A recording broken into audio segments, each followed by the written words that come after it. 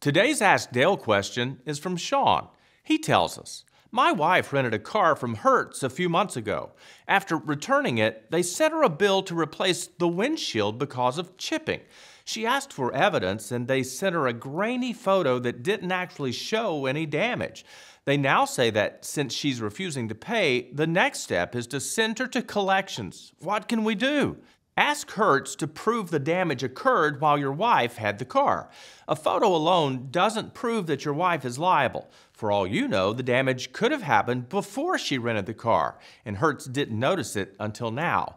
If Hertz does follow through on the collections threat, dispute the debt and file a dispute with the credit reporting agencies. Also, when you pick up that car the first time, take photographs of it. It may help you in the long run.